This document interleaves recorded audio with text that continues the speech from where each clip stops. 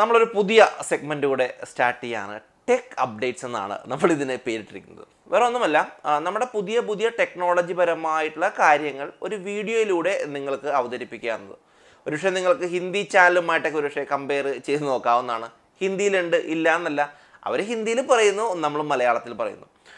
നമ്മുടെ ക്രിയേറ്റേഴ്സ് ടോക്കിനും നമ്മുടെ ലൈവിനും നമ്മുടെ ഗീവ് അവേ പരിപാടികൾക്ക് നിങ്ങൾ തരുന്ന സപ്പോർട്ട് നമ്മുടെ ഈ ഒരു സെഗ്മെൻറ്റിൽ ഞാൻ എക്സ്പെക്റ്റ് ചെയ്യുകയാണ്. ആക്ച്വലി തുടക്കം തന്നെയാണ്. എനിക്കറിയാം ഒരുപാട് പ്രശ്നങ്ങളുണ്ടാകും, എന്തൊക്കെ ഇമ്പ്രൂവ്മെൻറ്റ്സ് വരുത്തണം, അല്ലെങ്കിൽ ഇതുമായിട്ട് മുന്നോട്ട് പോകണോ എന്നുള്ള നിങ്ങളുടെ അഭിപ്രായം അനുസരിച്ചിട്ടാണ് ഇനിയൊരു ഡിസിഷൻ എടുക്കുക.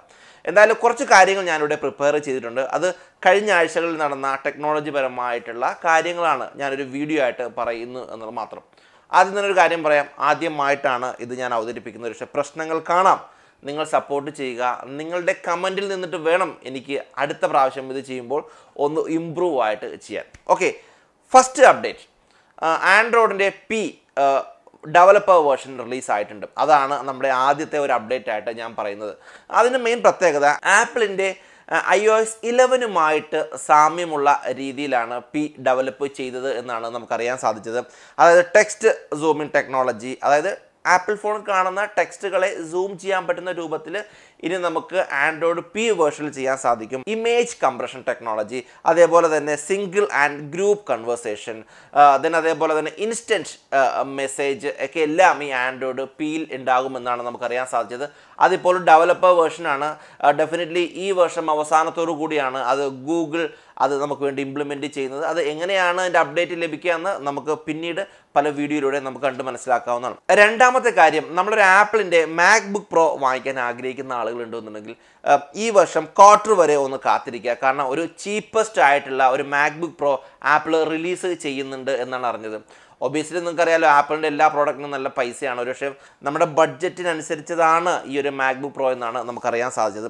പിന്നെ വേറെ പ്രധാനപ്പെട്ട കാര്യം, സാംസങ്ങിൻ്റെ S9 പ്ലസ് മാർച്ച് 16 അതായത് നമ്മൾ ഈ വീഡിയോ ചെയ്യുന്നത് മാർച്ച് 16 ഇന്ന് മുതൽ ഇതിൻ്റെ വിൽപ്പന ആരംഭിച്ചിട്ടുണ്ട്. അതേപോലെ തന്നെ ഷവോമിയുടെ MI TV 4A ഇന്ത്യയിൽ ലോഞ്ച് ചെയ്തിട്ടുണ്ട്.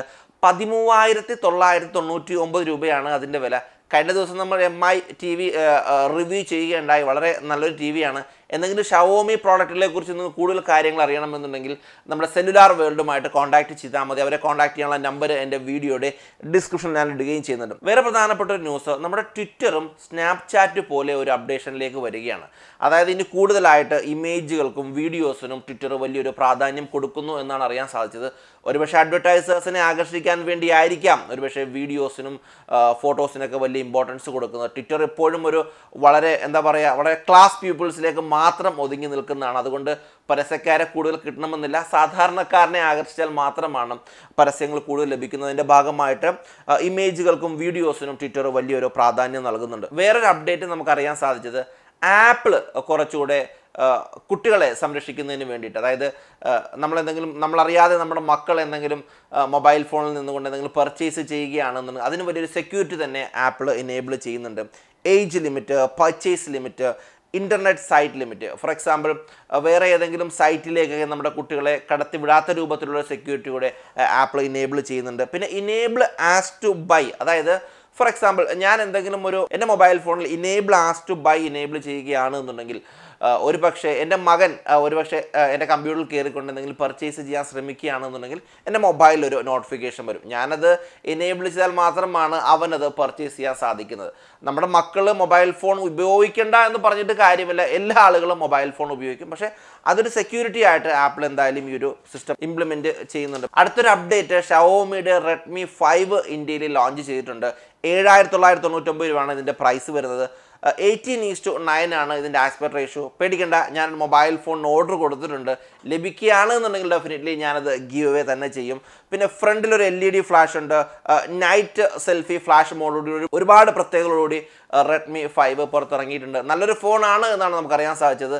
ഡെഫിനറ്റ്ലി നമ്മളത് ലഭിക്കുകയാണെന്നുണ്ടെങ്കിൽ ഗീവ് അവേ തന്നെ ചെയ്യുന്നതാണ്. വേറൊരു update, WWDC 2018 world wide developers conference. ആപ്പിളിൻ്റെ പുതിയ അപ്ഡേഷൻസ്, ആപ്പിളിൻ്റെ ഓപ്പറേറ്റിംഗ് സിസ്റ്റംസ്, ആപ്പിളിൻ്റെ മൊബൈൽ ഫോൺ ആണെന്നുണ്ടെങ്കിലും ലാപ്ടോപ്പ് ആണെന്നുണ്ടെങ്കിലും ഇനി ഐപാഡ് ആണെന്നുണ്ടെങ്കിലും അതിൻ്റെ പ്രോഡക്റ്റിൻ്റെ ലോഞ്ച് ഡീറ്റെയിൽസ് എല്ലാം നമുക്കറിയാൻ സാധിക്കുന്നത് ഈ WWDC 2018 അത് ജൂൺ 4 മുതൽ 8 വരെയുള്ള തീയതികളിലാണ് നടക്കുന്നതെന്ന് ആപ്പിൾ അനൗൺസ് ചെയ്തിട്ടുണ്ട്.